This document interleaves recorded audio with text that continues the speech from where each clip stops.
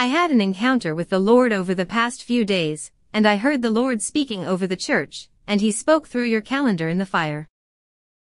I began to see people running towards the Lord, and they were throwing their calendars in the fire. The atmosphere resounded so deeply of surrender of what things should look like, and even what 2020 should look like. It was a deep place of surrender to Him to allow Him to bring forth change in this year that He desires. It was the place where fear was being surrendered to Him, control was being surrendered, and as this place of surrender was taking place the scene shifted and I saw a huge sun rise. It was huge. The scene heralded new day. I watched in this vision as the sun began to rise on a new day upon the church. I then began to hear the words being declared loudly, the sun is rising. King Jesus is going to arise in the earth like we have never seen. His name, His kingship, His glory is going to be revealed so significantly, and the church, and the earth is being prepared to see the revealing of King Jesus like we have never seen before. The Lord is calling His people to a fresh place of surrender of even what things are going to look like from here on. The shaking that is taking place in the earth has begun to confront areas of control and fear in the hearts of people, and in those places the Lord is bringing deliverance and healing.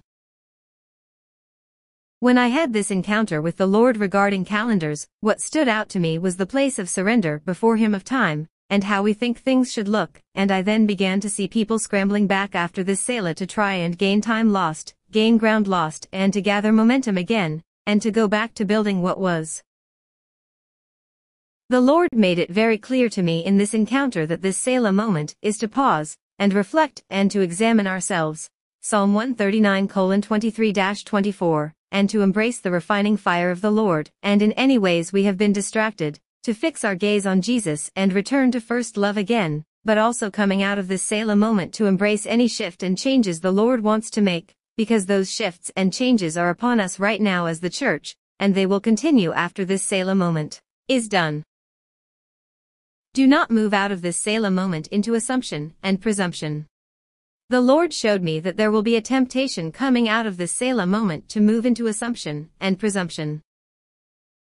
Assumption, a thing that is accepted as true or as certain to happen, without proof. The action of taking on power or responsibility. Google. Presumption, an idea that is taken to be true on the basis of probability. Behavior perceived as arrogant, disrespectful, and transgressing the limits of what is permitted or appropriate. Google. Am I saying that everyone needs to go forward from here and cancel their plans for 2020? No, what I am saying is that the Lord is challenging areas of control. What if things don't look as you thought from here on out for the rest of 2020? What if I want to change and shift some more things around? The Lord showed me that one of the heralding calls from His heart right now is to lay down calendars and agendas, and really seek His heart for what His way forward looks like from this point on. There are structures and ways things have been done in the church that are being shaken right now, and the Lord is inviting us higher.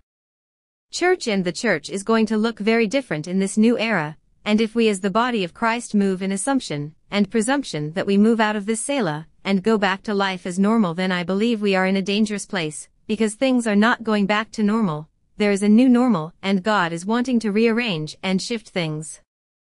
Those that have ears to hear and eyes to see will see the changes that are upon the church, and the changes and new wineskin that are upon us. They will hear the sound and move forward. It is a new day, and it requires humility in moving forward. Micah 6:8. Coming out of this Selah time, some of the directions the Lord is going to lead may expose pride in the heart, it may expose fear in the heart, but the Lord is inviting His people to the threshing floor. To lay down pride, agenda, and the call to humility and surrender before Him is so important right now to be positioned and carry what is ahead. I implore you as a fellow believer, truly seek the Lord for what His heart and His plans are after this divine Selah moment. He is moving the church into such a new day that it requires His people walking so close to Him, so close to His heart, and hearing His heartbeat.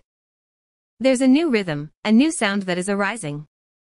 Things are changing, and we must be people that lay our calendars and agendas at His feet daily.